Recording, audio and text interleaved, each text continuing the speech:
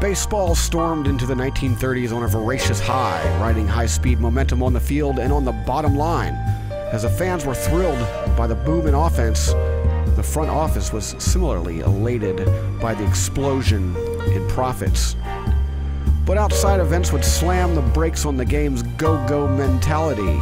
The stock market crashed at the end of 1929, sending stocks on a downward spiral that bottomed out in the 1932 season with a Dow Jones Industrial Average not of 10,000 or 1,000, but 40. Unemployment shot up to 25%, and the only housing growth that seemed to be taking place were those of the shanty towns, makeshift encampments for the many out of work. America's Great Depression would last the entire decade, and baseball would hardly be immune from its effects. Attendance was down 13% compared to the 1920s, reaching the nadir in 1933 when the average crowd sank below 5,000. Only the Detroit Tigers managed to top 1 million in yearly attendance after 1931.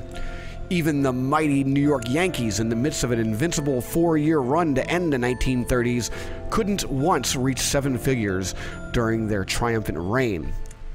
The hopeless St. Louis Browns, a poverty trap all by themselves, barely surpassed 1 million for the entire decade.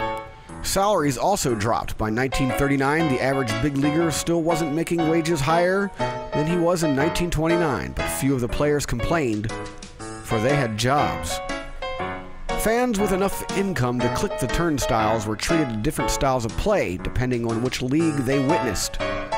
The American League continued to deliver all-out offense, propelled by its abundance of hitting stars led by Jimmy Fox, Lou Gehrig, Hank Greenberg, and Charlie Gehringer. The only AL pitcher who seemed constantly capable of figuring out the hitters was unstoppable ace Lefty Grove. Meanwhile, the National League, after cranking out an over-the-top batting binge in 1930, muted the hit parade and gave pitchers the equilibrium they'd been desperately seeking since the end of the deadball era. The National League's biggest stars of the decade lived on the mound. The colorful, controversial Dizzy Dean and quiet screwball artist Carl Hubble.